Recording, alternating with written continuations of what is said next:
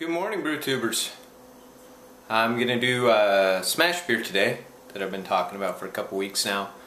So, simple recipe: 10 pounds of Marris Otter, and then bittering and finishing and dry hopping with Cascade.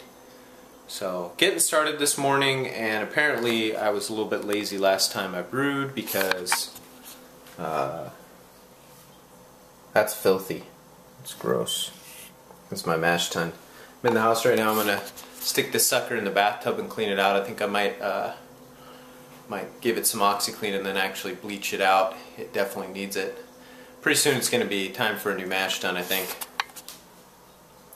Anyhow, I'll get to work on that. Strike water is out there heating on the brew stand, and then I'll get to cracking the grain. There's the grain bill right there. Already all measured out for me, and no measuring out any specialty grains.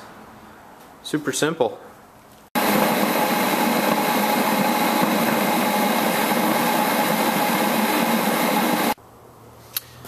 Alright, shooting for a little higher mash temperature today, about 154. Want to try and capture the character of this grain. One thing I can tell you is when you're putting the water into your mash tun after you've done all your calculations, I find it's better to always kind of shoot a little bit high rather than try and hit yourself dead on, because you can always let the strike water cool down in the mash tun before you add the grain. So you know, it's harder to heat it up once it's in the cooler if you use a cooler mash tun. There's the first runnings, really pale and actually coming out really clear, even without any recirculating yet.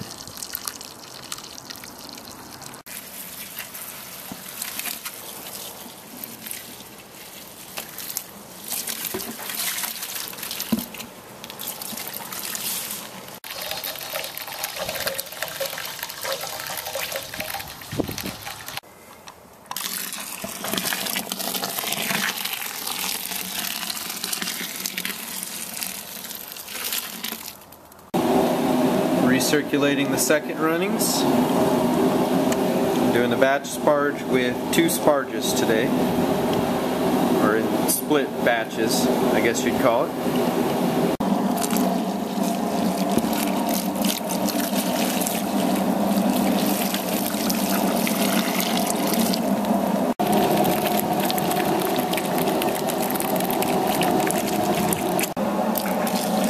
And here's our second batch sparge.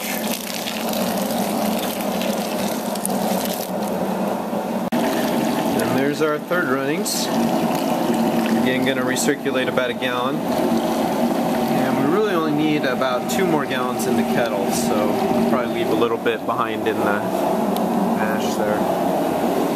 Using hop bags today. I got 1.5 ounces of Cascade for bittering, and 2 ounces of Cascade, which is going to go in at 10 minutes for finishing. So I'm going to toss these in right now, even though I'm not quite at a boil yet, but whatever, get them going. We're going to do a 90-minute boil today. Alright, we got 10 minutes left in the boil. See, we've gone down in volume quite a bit, and here goes the 10-minute addition.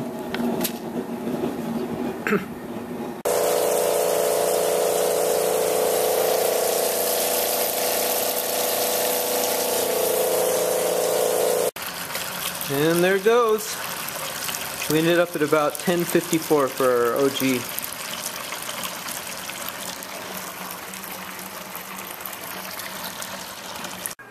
Alright, and finally I'm going to pitch the yeast. I'm going to do a clean pitch of Nottingham today.